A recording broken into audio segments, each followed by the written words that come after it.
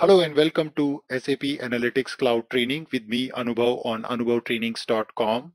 In this video session, we will discuss about how to work with point of interest layer using shape files.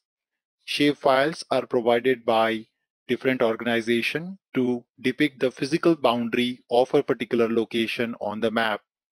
As you can see in this diagram, we have got today from the geographical Department of India a shapefile. A shapefile typically includes a DBF file and SHP file, which is what is important for us to upload into SAP Analytics Cloud.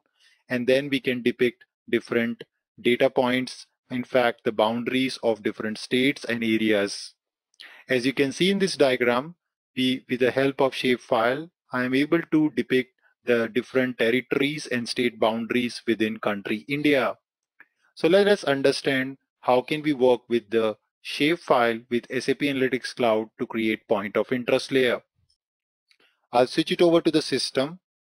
As you can see in SAP Analytics Cloud, there are three options to create point of interest. In this case, we have used import shapefile option.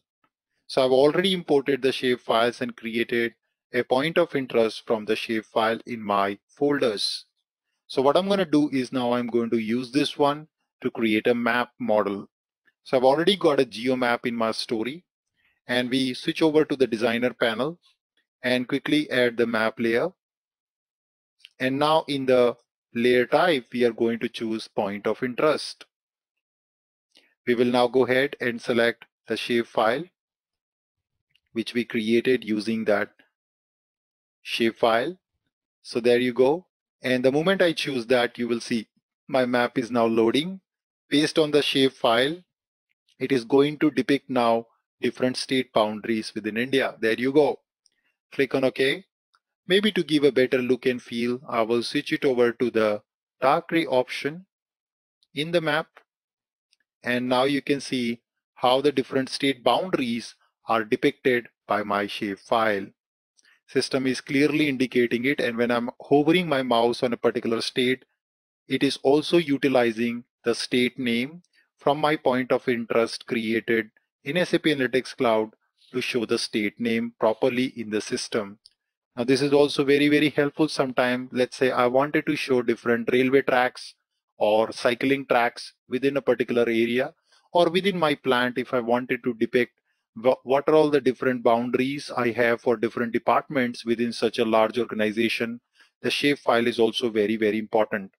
Typically, the shapefile will be prepared by the architects when your floor plan for the entire company is designed.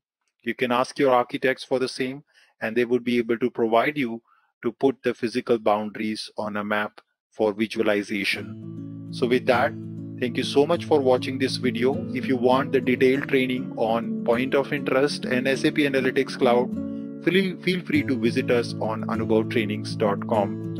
And I will see you in the next video.